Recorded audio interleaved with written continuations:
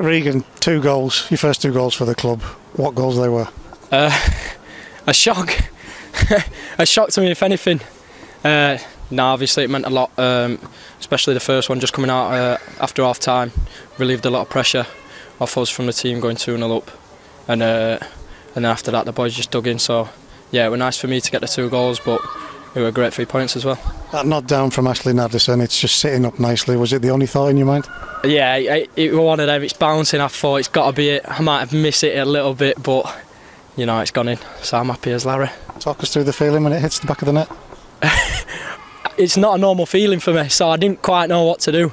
I think I've always seen a knee slide and thought that looked pretty good if I did one myself, but never really had a chance, so that was the first thing in my mind once it hit back at net. You could hear the screams in your celebration. It meant a lot to you. Yeah, definitely it meant a lot. Obviously the boys were working hard. We didn't get off to the best of starts first 15, but after that we really dug in, so it meant a lot for me. It got me going first 2 league goals, but also I know how much it would mean to the boys. Second one slightly different. You've a bit of work to do. It seemed to take an age before you let it fly. Yeah, the second one I thought I messed up, you know.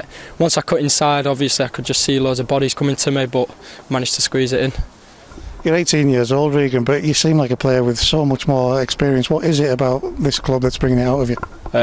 Definitely the lads. So easy to get on with, like respect you, make you feel comfortable. Obviously you're living with them, so you know everything about them and what they're like. Just they definitely help.